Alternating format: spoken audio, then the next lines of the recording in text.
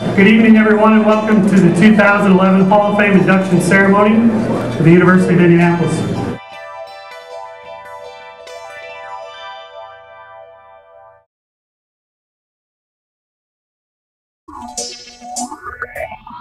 Our first inductee this evening is Susie Kuntz.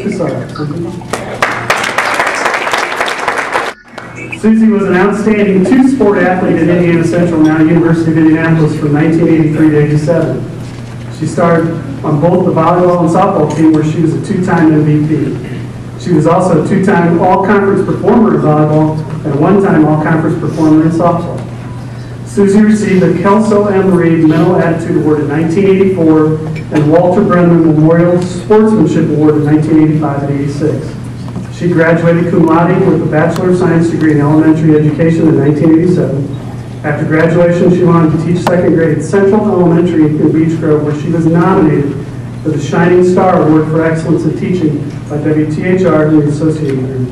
She's also the proud mother of current student athlete in football and basketball, and the young man sitting right over here, Paul Corsaro. Congratulations to Susie Kuntz, a 2011 University of Indianapolis Hall of Fame inductee. Susie.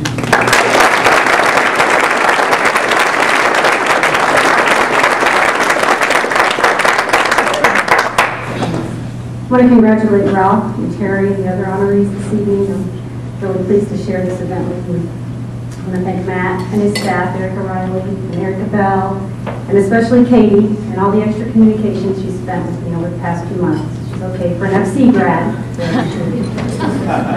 I want to send a big thanks to my amazing brothers and sisters, brother and sister-in-laws, nieces, nephews, their dates, my mother-in-law, my father-in-law, and some really special friends that took time out of their busy lives to share the evening with me.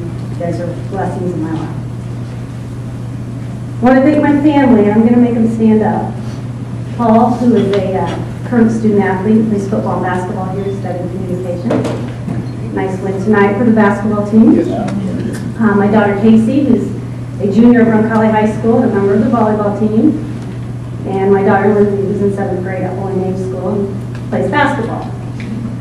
And I really want to thank my husband Greg, and he has to stand too. He's a great athlete and a student from the time I met him at age 16. Made me want to work harder and get better at everything I always did because of the example and standards he set for himself. He's always been really supportive and probably a little biased when the subject of my athletic career comes up. I think in all these years his only criticism will be that I really never could go left on the basketball court. And he's right, I never mastered it, but thank you for it. I'm surrounded by outstanding people, and I've been a member of a great team. This began because of the family I was born into, and fortunate enough for the schools I attended, I've been blessed because of that, and then fortunate again because of the family I married into. But the moment I walked on this campus, I felt welcomed and cared for. I played volleyball and softball for Coach Willie, and she did care for her players. It was obvious. She made a point to recognize your family when they were in attendance and got to know you on a personal level. And she did the little extra things that as a young student athlete, I probably didn't show my full appreciation for. So I'm pleased to have the opportunity to thank her publicly tonight for the genuine concern and guidance she often gave me. So thank you. Another wonderful coach I had the opportunity to play for was Mr. Bill Bright. He was the athletic director here, but my last 2 years when Coach Willie went on sabbatical to begin work on her doctorate, he took over the softball coaching job.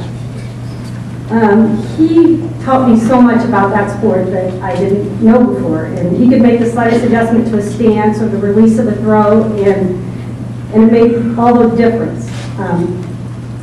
He saw things I never could have, and he ran a practice in a way he valued short, efficient practice times. Everybody was busy and on task, and no one was standing, waiting. And I think I carried that with me as a teacher and as a volunteer coach, and probably my kids disliking as a mom too. But having him as a coach, I really valued that because I got to know him on a personal level and appreciate his passion for this university. The individual honors I received while I was here are a direct result of these two coaches. I always felt they believed in me on days where I questioned my performance or ability. They cared about me as an individual first and a student athlete second. Their confidence in me made all the difference in my performance on the court, in the field, and in the classroom. But all the coaches here, I think, were like that. I could go into the Ruth Lilly Center any day, and the coach from the men's or women's program would always greet you. And oftentimes it was Terry Weather, all just asking about my day, or usually saying something that made me laugh. They made it easy for me to do well here. They always wanted what was best for me, so how could I not try my best for them? So thank you for honoring me with this induction to the Hall of Fame. I'm grateful and I'm humbled that I continue to be surrounded by great people and part of another great team. So thank you.